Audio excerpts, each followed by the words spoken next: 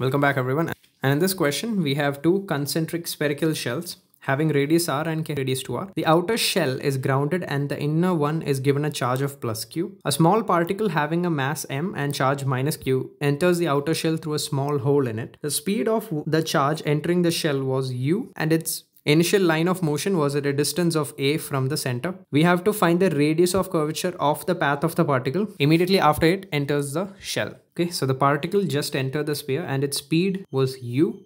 And we have to find the radius of curvature of the path of the particle just after it entered. And for that, we need the net force on this particle. Now, as the particle is inside the outer shell, the electric field due to the outer shell on the charge would be just 0. Okay. And the electric field due to this charge q will be in this direction towards the center of this inner shell. And let's say its magnitude was F. So the electric field due to this shell at this point will be kq divided by 2r whole squared.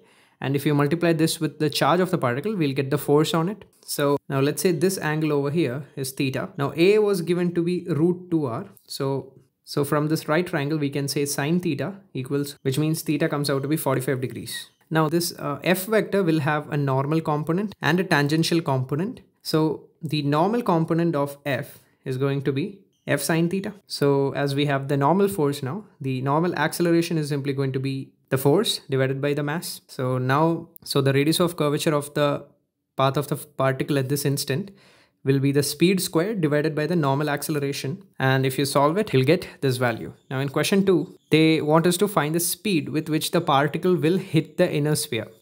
So now as we have to find the speed of the particle when it hits the inner sphere, we have to conserve energy. So we can say ui plus ki equals uf plus kf. Okay, so let's find out ui. Now it was given that the outer shell was grounded, which means the potential at this. So the potential contribution due to this outer shell will be 0. And the potential due to this inner shell at this point at a distance of 2r from it is going to be kq divided by 2r. And if I multiply it with the charge of the particle, which is minus q, I'll get ui. And the initial kinetic energy of the particle is simply half mu squared. Finally, the particle, it will hit the surface of the sphere somewhere over here. And at this point, the potential due to this inner shell will be kq divided by r. So the potential energy would be this times the charge. Kinetic energy at this point is half m v squared. And after solving this equation, we'll get the speed of the particle when it is about to hit the inner shell as this particular value. So that was it for this video, guys. If you have any doubts, you can comment down below. Do like the video and subscribe to the channel if you want more content like this. And thanks for watching.